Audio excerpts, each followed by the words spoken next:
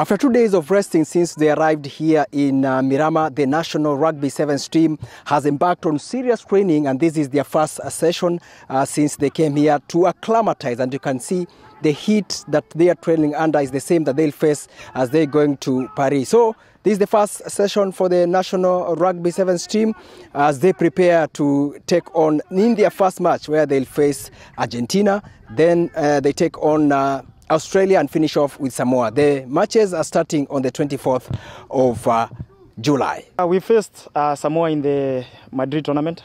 Argentina and Australia, we've not faced them this season.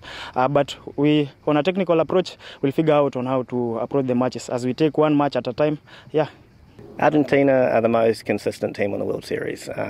They're physical, they're clinical in their attack frameworks. They're a very, very good team. Australia's just got a couple of Wallabies back who are world-class players, and they're a good team. I have a cousin of mine who is called Gilbert Osure.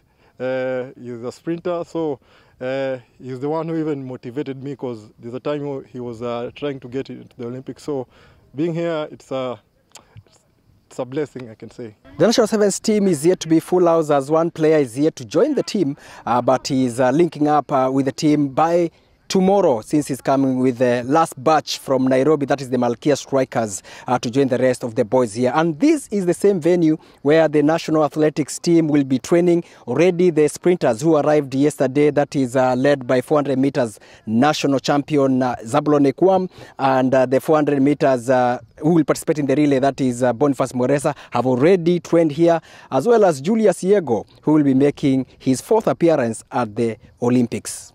From Miramas, a city in south of France, my name is Alex Isaboke, reporting for Capital Sports.